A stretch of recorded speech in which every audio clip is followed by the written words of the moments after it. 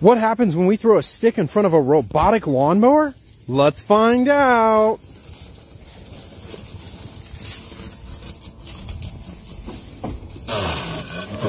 Oh, that definitely impacted.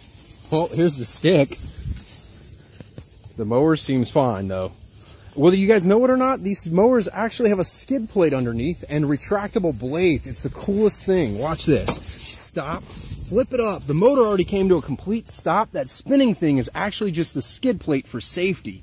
The blades, though, they're back here, and you see that screw head and the blade not moving. Came to a dead stop the moment I grabbed the mower or hit stop on the mower.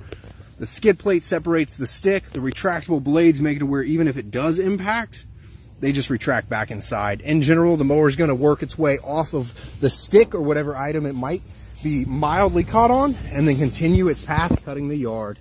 You guys have a beautiful day.